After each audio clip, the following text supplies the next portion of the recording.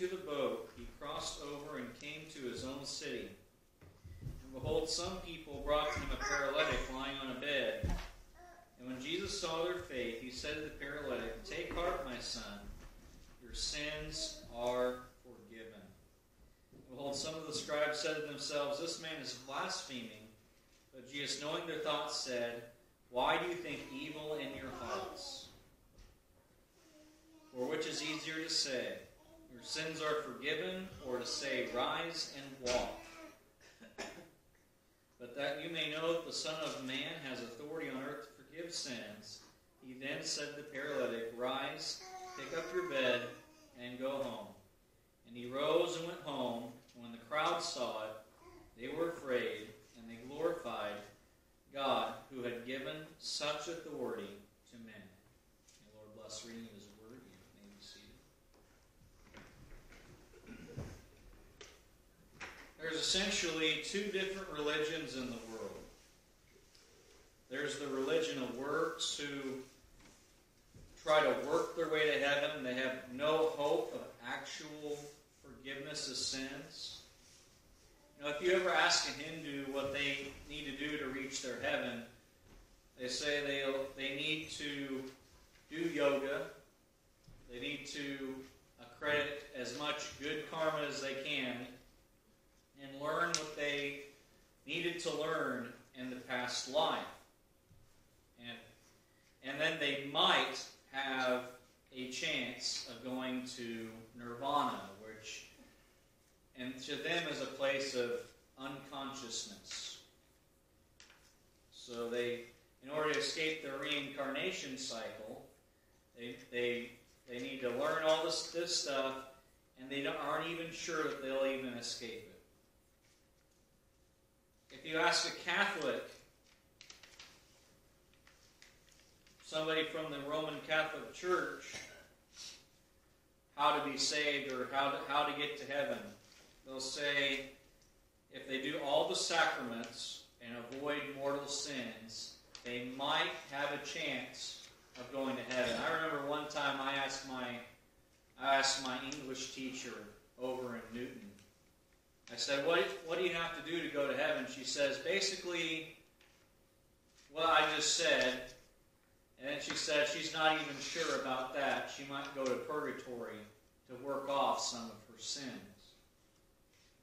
And you never know whether you're in purgatory or in hell, so you got to do the best you can.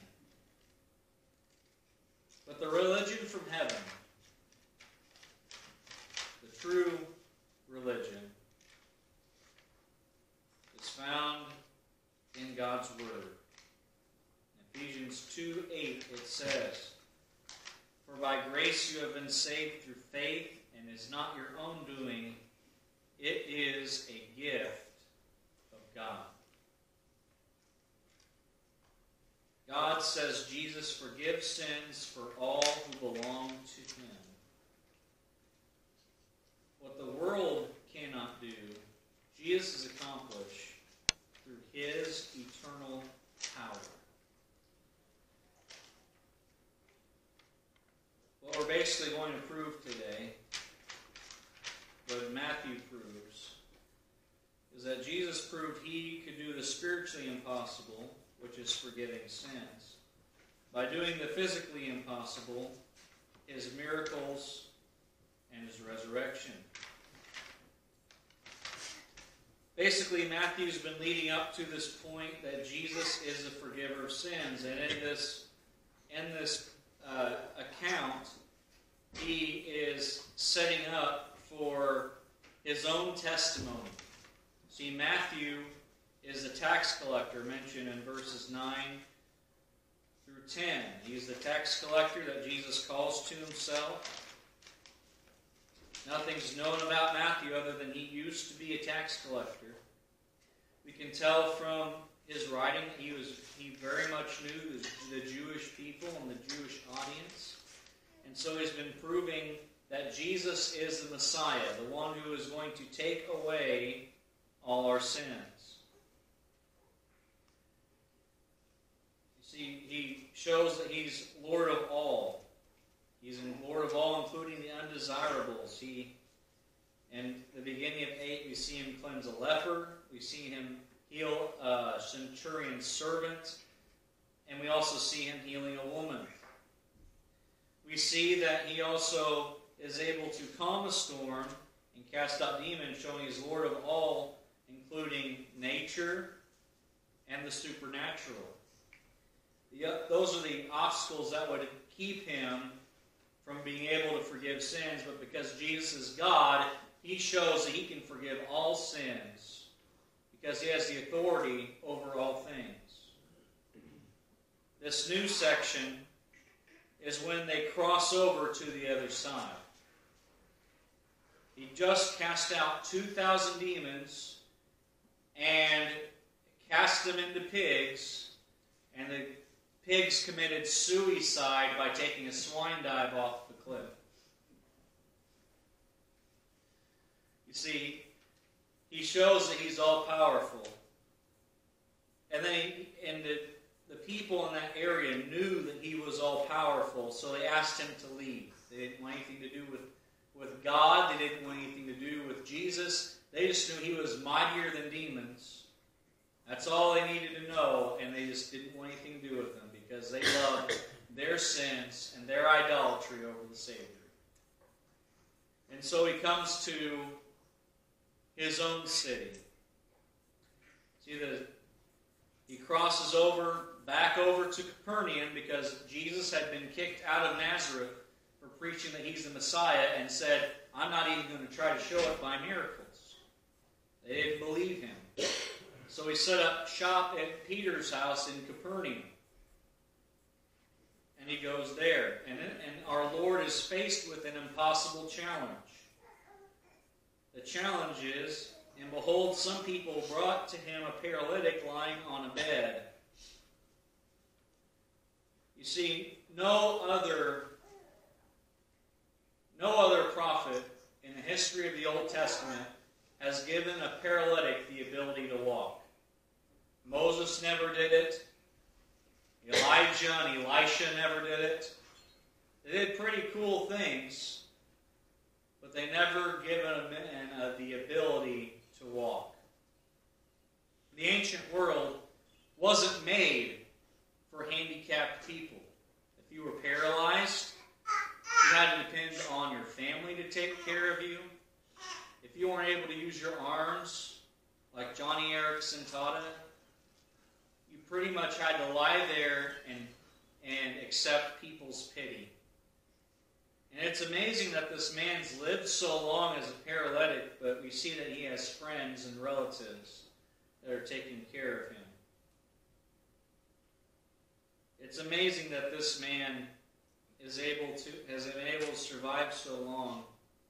And these men carrying him on his bed, on his mat, like the mat that we see in the picture up there. We see that this man is completely bedridden. You know, they didn't have wheelchairs back in ancient times. They didn't have ramps. Things were made for regular people. The ancient world was not handicap accessible. Aren't you all glad that we don't live in the ancient world? Most of us probably wouldn't even survive. And that would make sense because the average lifespan was about 30. Women, it was about 28 to 30. People didn't live long because there was no such thing as modern medicine. The medicine they did have usually made you worse. And they did not care about the crippled or the lame. And so which is really interesting here, is Jesus is presented the impossible challenge to heal a paralytic man. But then Jesus gives an impossible answer.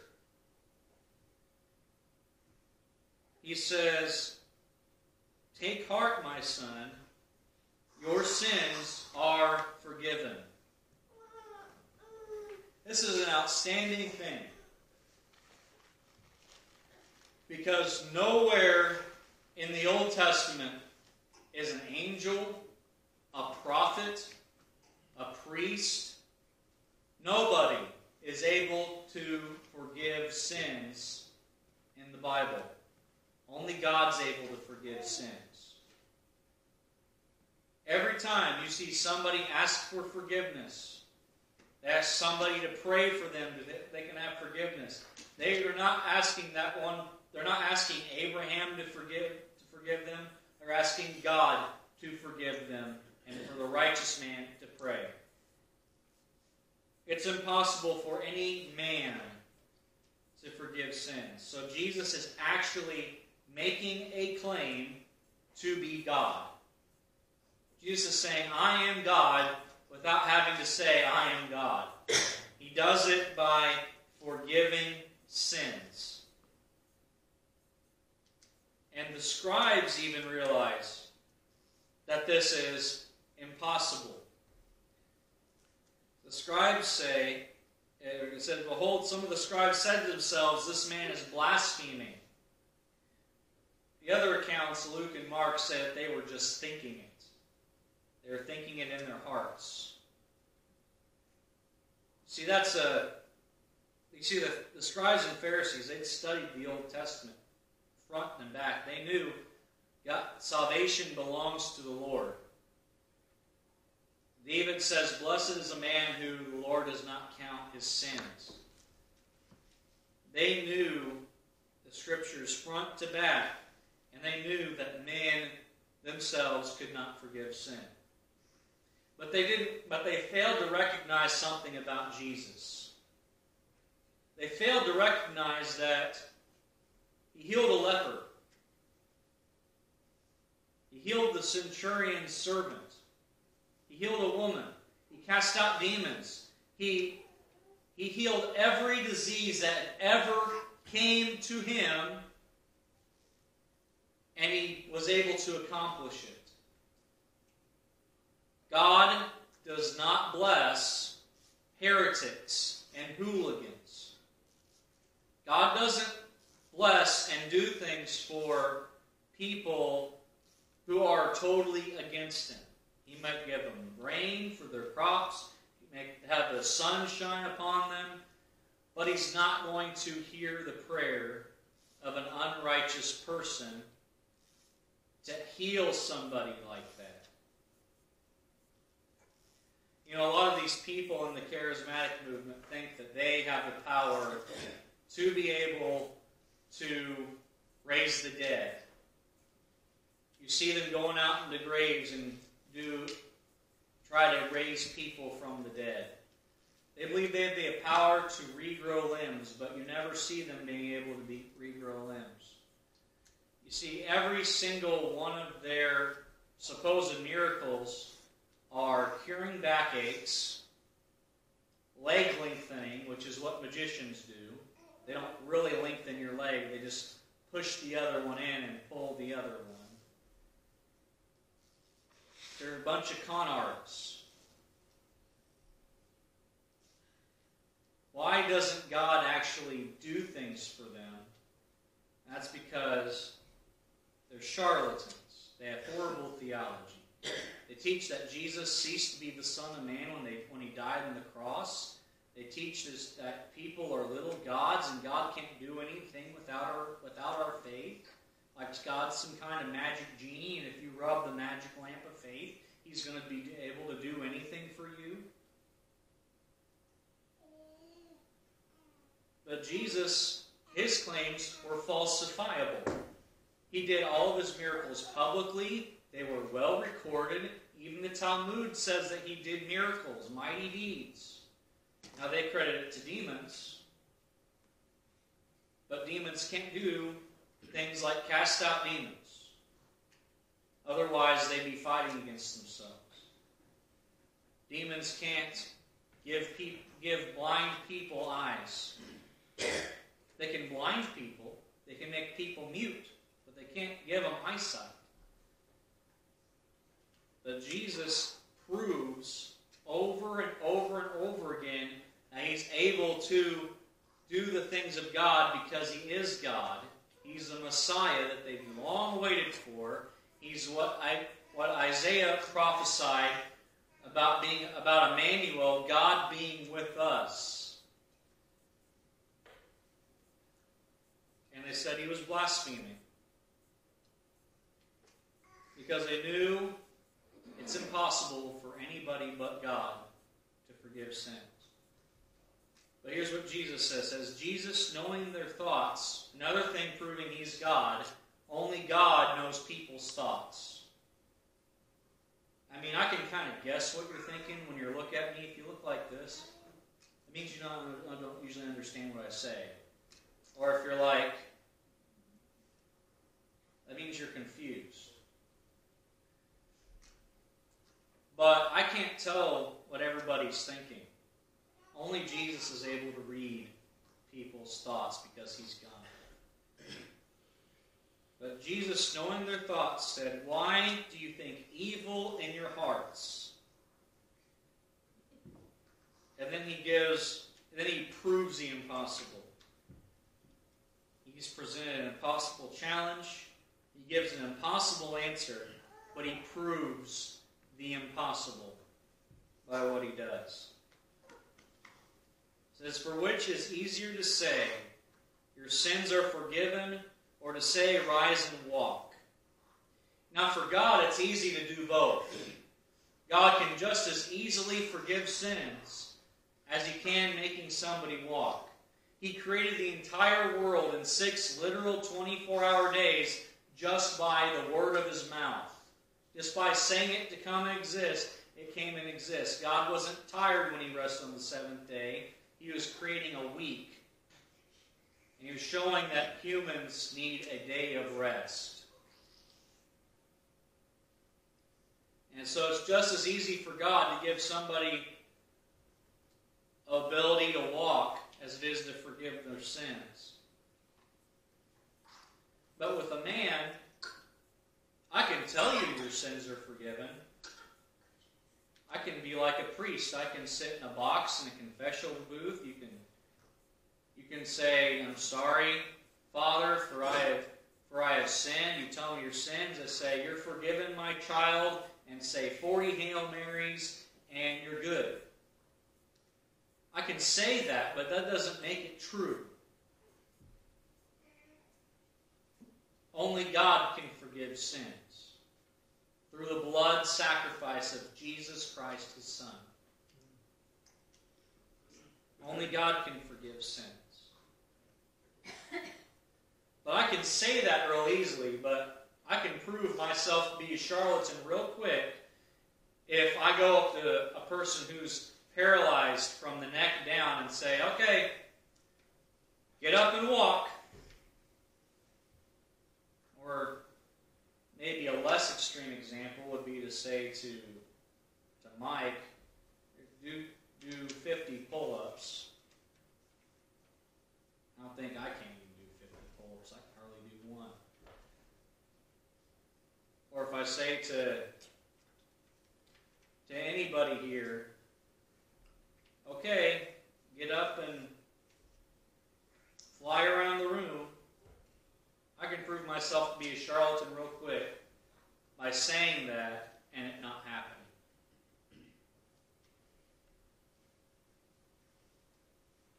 And so here's what he does. He gives them extra proof he's God. Extra proof he can forgive sins. And he says to the paralytic, "Rise, pick up your bed, and go home." And he rose and went home. Now that's amazing. This guy came for healing, obviously. Why else would you bring a paralytic to Jesus? But he says something even better than healing him. He says, "Your sins are forgiven." This man was a sinner that was brought to Jesus. And the thing is, everybody's a sinner. You and I are sinners. All you have to do is look at 4 of the 10 Commandments. How many lies have we told in our life? I've told countless lies, so that makes me a liar. That makes all of you liars who've told lies. Just one lie makes you a liar, by the way. If you ever stolen anything, regardless of its value, like a candy bar or a pen or anything, makes you a thief. If you ever used God's name in vain, it makes you a blasphemer. And if you ever looked with lust and had sex outside of marriage, that makes you an adulterer at heart. That's pretty terrible and awful, and all sin.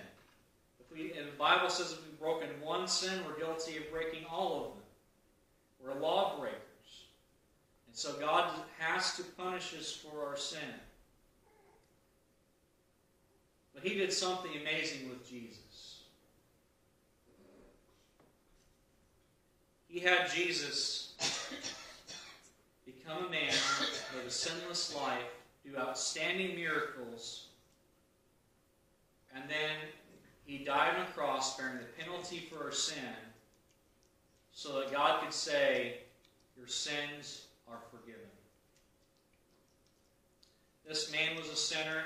He came to Jesus for a physical need, and he got this greater spiritual need met. These Pharisees, these scribes, were without excuse. They've seen the mighty works of God, and they know that Christ has the power to forgive sins. But they still don't believe. And we see over and over again. We see this with the calling of Matthew, and he's eating with tax collectors and sinners. We see Jesus says in verse 12 of chapter 9, it says, those who are well have no need of a physician, but those who are sick. Go learn what this means. I desire mercy, not sacrifice. For I have not called the righteous, but sinners to repentance. The Pharisees and the disciples of John try to get Jesus on fasting, and saying the disciples don't fast. We see people mocking Jesus because He had actually healed. He said He was going to raise a little girl from the dead.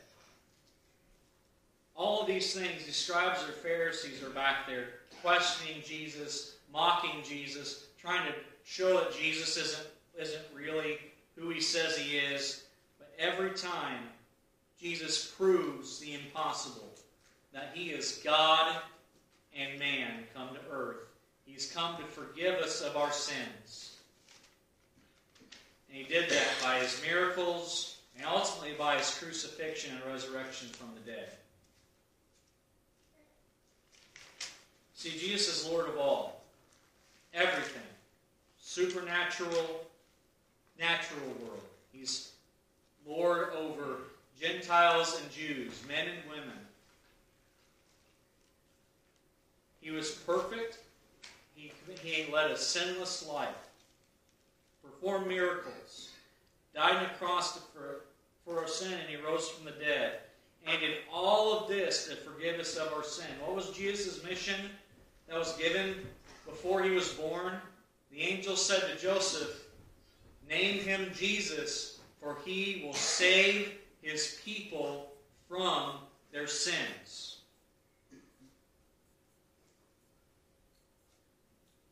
You might think that your sins are impossible for God to forgive. You know, there's two types of people that I meet in the world. There's people I meet that think that they're the best people on earth, that they're God's gift to mankind, and that they do not do anything worthy of going to hell for. That they think they're horrible, rotten sinners. There's people who are good and think that they're wonderful people and deny that they're horrible, rotten sinners. And then there's people who have been broken down by life, who everything bad's been going on in their life. There's people who know that they're dirty, rotten, filthy sinners. They've read the Ten Commandments. They've read the Bible. They know they've broken every rule in the law book. And And you might think that your sins are too big for God to forgive. You know, sometimes this happens with Christians. Christians will repent of their sin and trust in Jesus, and they start living a holy life, and then all of a sudden they get sucked into some sin, like alcoholism or pornography, or they accidentally slip up and commit fornication. It can happen to Christians. Christians can be sucked into a sin temporarily. And you might think that your sins are too big for God to forgive. But Jesus just proved here that He can do the impossible. He can forgive your sins. Because He did the impossible. He lived a sinless life. He did miracles. He died on a cross and rose from the dead. If you have a humble heart and you ask God for forgiveness, if you cry out to Him for forgiveness, confessing your sin, and be willing to forsake your sin, God will forgive you from that sin. He'll free you from sin. He can free you from all its desires, all its pulls. You don't have to keep living a life of hopelessness and doubt. You don't have to keep living a life that you know is contrary to God's will, because God can forgive you of all your sin, past, present, future, if you just simply repent and cry out to Jesus today for forgiveness.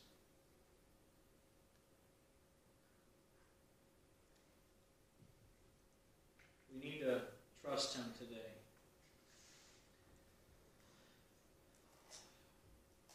Let's pray. Dear Heavenly Father,